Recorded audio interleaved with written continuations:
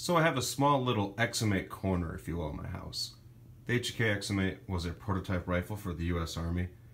Never entered production, but they did make several, well, I should say a few hundred of them. Give you an overall glimpse. Just a little corner in the man cave. We'll go ahead and start with the curio cabinet. We have an XM8 draft copy of the owner's manual, or operator's manual rather.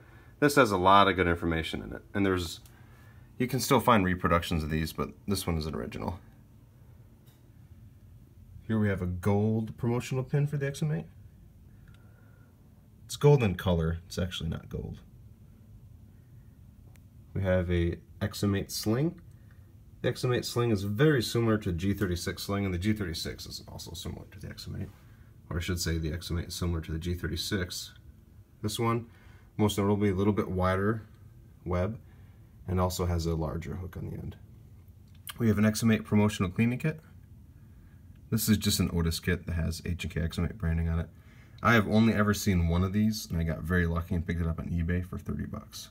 People have been contacting me, asking me, hey, where'd you get that? Where can I go? And can I buy yours? And not for sale. It's priceless to me, so. We have a Japanese combat magazine from 2004. A young lady with the compact version of the XM8. We have another XM8 pin, that's brown. There we go. And we also have one of the few only real XM8 parts I have, the XM8 magazine, which is identical to a G36 magazine, except it has a little notch right here. That's for the stripper clip spoon. You can load stripper clips in these. Got the law enforcement marking. At the time, this was during the assault weapons ban when us lowly citizens couldn't own this, but that has since expired, so this is okay to be in a, possession in this state anyway, most free states. So that's the curio cabinet. We'll move up to this poster, promotional poster. They probably handed these out at the SHOT Show or whatever the equivalent was back in the day. So they probably had that back then. There's a larger one with a 4-power optic on top. It's funny because the G36s had similar configurations. You had the big heavy barrel one, you had the compact one, which would be equivalent to the G36C. You have the grenade launcher version, which is the same as the one above. It just has a grenade launcher on the front. The baseline carbine is would have been the standard issue with a 12.5 inch barrel. Some other pictures, promotional shots. We have a soldier with one. I've only also seen one of these too. This is the HK XM8 bumper sticker. I had a couple copies made so I could actually use them without feeling too bad. I lucked out on this one. It was 15 bucks in Gunbroker, and they didn't post any pictures of it, so I lucked out with it. We have the flyers that were handed out. There's two different variants. These ones are a little bit different.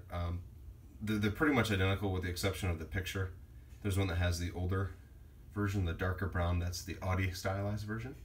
Audi, believe it or not, actually designed this the fish gun look. The early XM8s look just like G36s with the few small changes.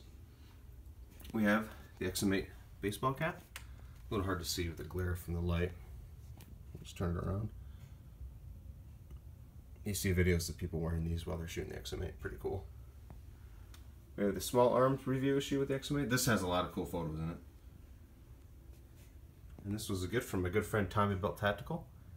This has like a little quick reference card for the ISMV. That's the optic that came with the XM8. It's pretty cool. And we also have a poster up top here. This got a little bit of attention when I had it framed at Hobby Lobby. Pretty cool. Then of course no collection would be complete without an XM8 or something close to it. This is an SL8 conversion. Not the greatest lighting, but I have other videos that show this thing off. This is a museum piece. I do shoot it every once in a while. All three of these magazines and the fourth one in the gun happen to be XM8 magazines. I got really lucky and got a bunch of them without even knowing it. I'm going to take this out and show it to you. This has the ISMV, that's the civilian version. When I bought it, it was about $800. Now they go for anywhere from $1,500 to $2,000 and more, which is absolutely crazy. So this is Tommy Built Tactical. This is fine work on this gun.